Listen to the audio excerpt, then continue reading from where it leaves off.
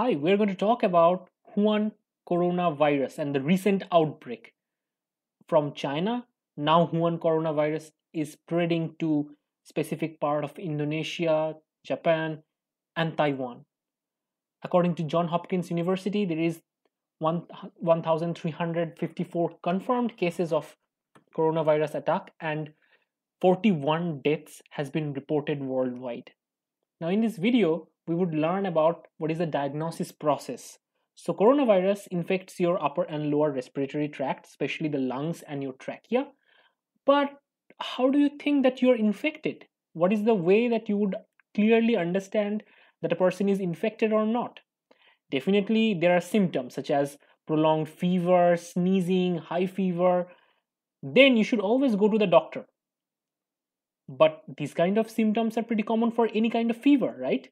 So the doctor would always ask you to perform a diagnostic test. And this diagnostic test is based on real-time PCR. Let us understand this test and how it works. So this is the genetic structure of the Wuhan coronavirus.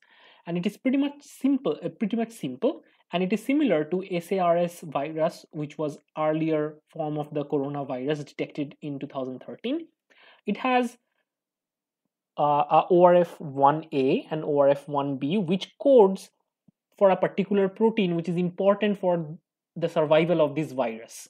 And it has another genetic element which codes for a protein which is important for virulence of the virus. For example, the virus need to get into the cells. So this particular E protein is important in that aspect.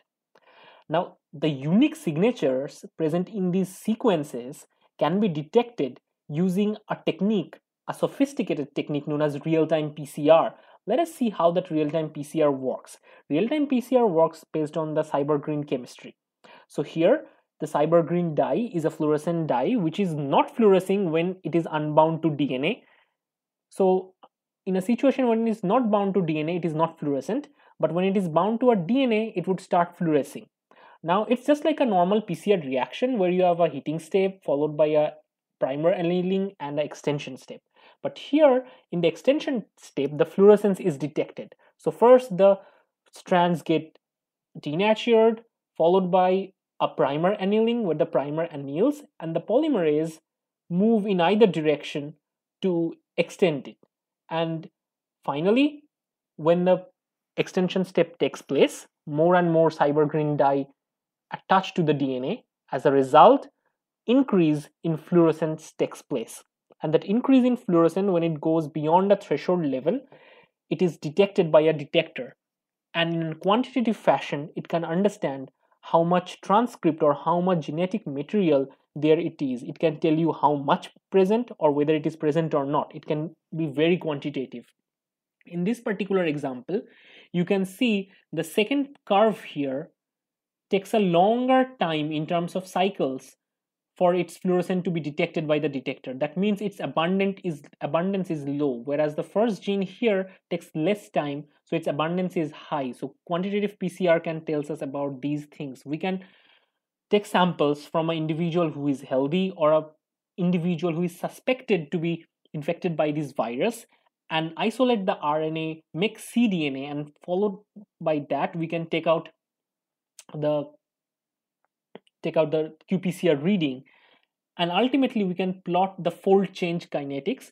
Now if the fold change of these viral elements are pretty high, especially the initial gene that is checked, it is E protein content coding region, and second a region which is coding for the replicase enzyme RDRP, which is a part of the ORF1B. So these two, if they are significantly high and they're positive, that means that particular individual is infected by the virus. Now you clearly know what are the ways by a person can be sure that he or she is infected by the virus. So panicking without understanding these things is not an option. So it's advisable that you go to your doctor and check yourself up and provide your samples such that you can have a confirmatory test.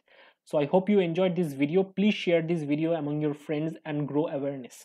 Thank you.